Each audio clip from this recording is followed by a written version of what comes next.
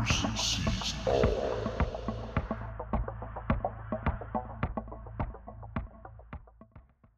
Hi everyone, Bruce Warts here. Things didn't go too well with the problems I had with the neighbors, but you know what? I have to be honest with all of you.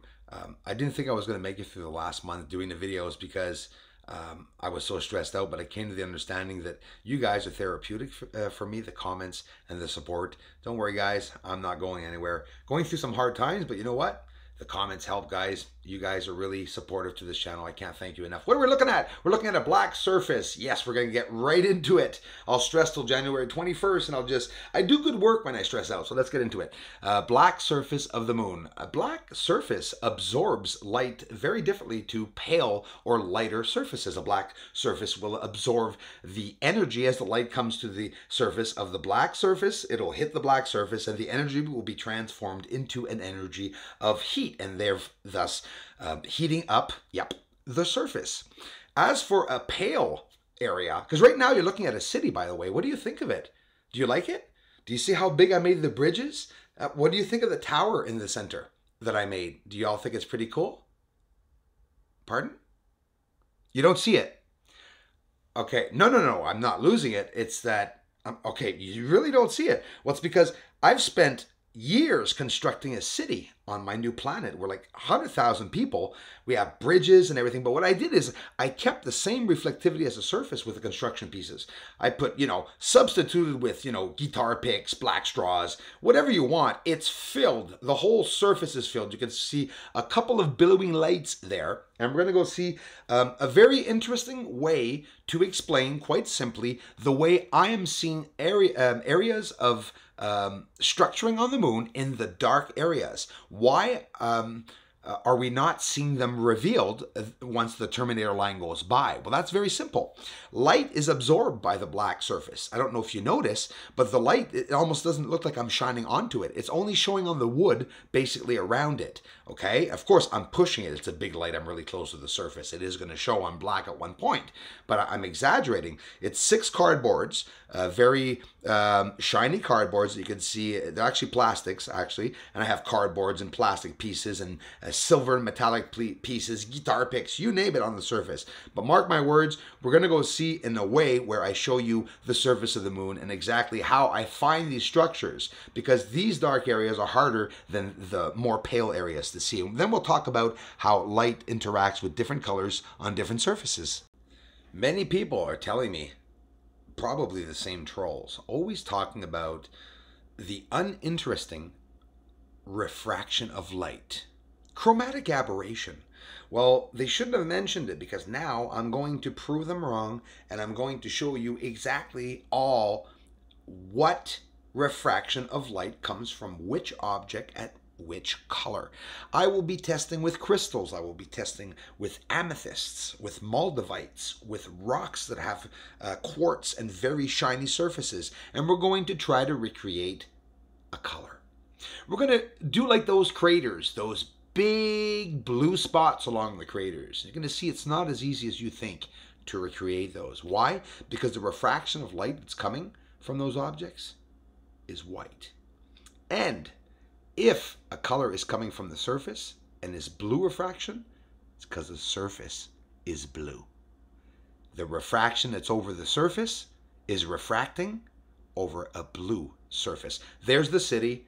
There's the tower. What do you think of that? And as you can see, well, my lava flow is showing there. It's about 10,000 years old. What the hell is that? Just light refraction, right? That's all that we're looking at. And it's actually a blue piece. So I'm sort of laughing because, the refraction of light, does it necessarily mean we're going to see blue refraction of light? Will we see white refraction of light of a colored object on a dark surface? I think there's a lot of tests that we have to do, and that's exactly what we're going to do. I think an overall really good first test. For a first test, I'm really, really happy that I'm able to show you some comparisons. What are we looking at here in the dark? Well, watch this. This is the highest tower that's on the surface that I made, that I showed you, that's standing up off the surface, 2.5 inches. And yep, it's picking up light. And so is the little tower that's underneath. Let's go see that tower right now. That white light of snow or ejecta off to the right is caused by me cutting the dark plastic, revealing a white interior to the object, and light is refracting on it. And here an earring, tungsten, which is probably close to titanium representation on the moon on the bottoms. You see the white line. Everywhere you see white is the refraction that is coming off of the high elevated objects. The same way we reveal the structures on the moon when the terminator line goes by in more pale areas.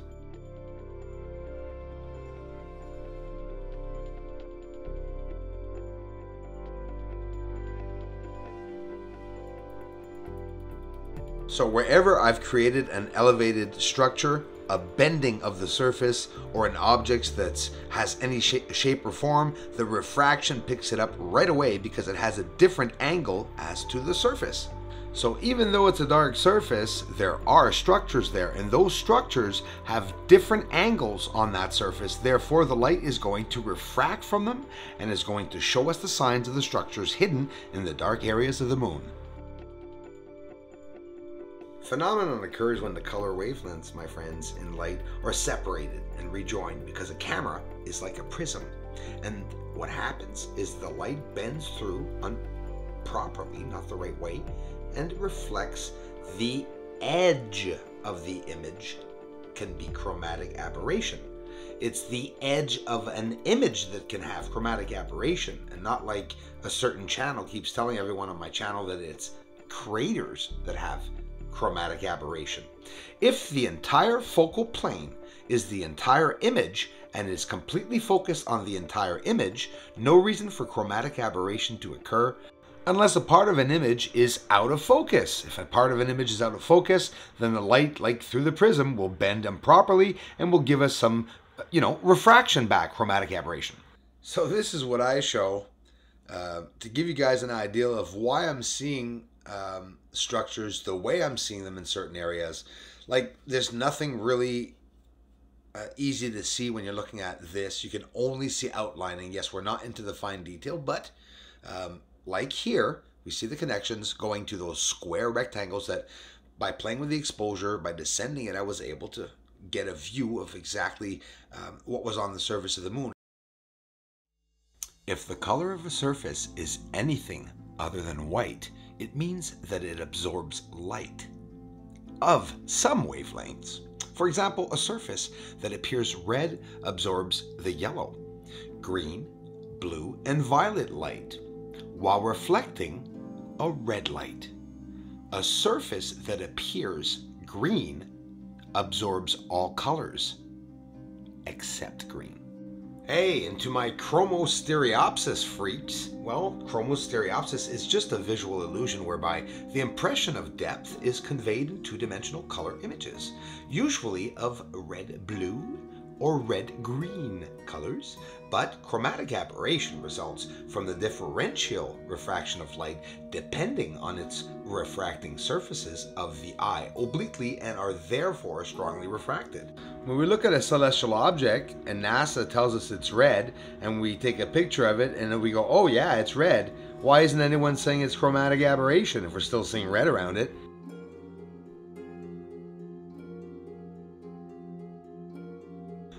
The colors red, green, and blue, or a combination of these three colors, can appear around objects. Longitudinal chromatic aberration can be dramatically reduced by bringing down the f-stop. It's not hard. Okay, trolls? I like bugging people. Listen, I'm going through a lot of pressure and stress. It's soothing. Look at this. This is September 9th. Let's get serious. September 9th, the finding, the meteor, right? Something smacking into the moon. Definitely, you'll see fire. Not just fire. We're going to look at 3 moments of impact. In this one impact, we're going to see 3 explosions on the surface. I've showed it before, but of course, that's right, not this close and not that clear. My goal is always my goal is to get rid of the noise, to alleviate any distortion. So I'm always working on it. So of course, if I see just this little swivel extra, I'm going to show it. Why not? It's proof, right? We don't see much on the surface of the moon. And this is pretty incredible. It's a massive object on September 9th, 2019, smashing into the moon. And don't forget, go and look at the landing of India where they had lost contact with it. We're right around there, my friends. It's the 9th or the 10th. So this is either, or the 8th. Anyways, it's before or after, hours before or after India missed landing. So, and I don't even know, I haven't looked to see if they had found it. There it is coming down here. Look at the size of it. Watch the impacts. 1, 2, the big impact in the center, and 3 right there in the bottom. Let's see it again. 3 impacts. Look at it coming down to the left. It's a long line now because it's on fire, right? It's going to enter the atmosphere of the moon. There you go, pow! Lighting on fire because of the oxygen. And then there's a third flash. I like teasing you all. Listen, we have a lot of fun here. We know there's oxygen on the moon, and it just so happens it could be more than we think. Buy yourself a cup and get in trail clothes if you want. Support the channel. I'm on my way 2020 to Arizona.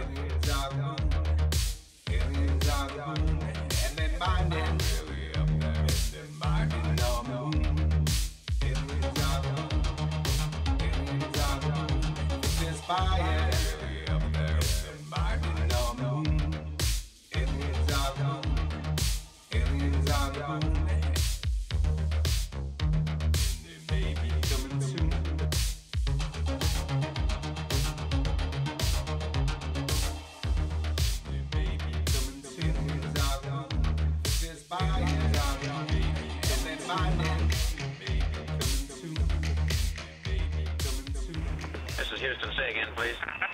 Houston, we've had a problem. What them there seems to be the problem?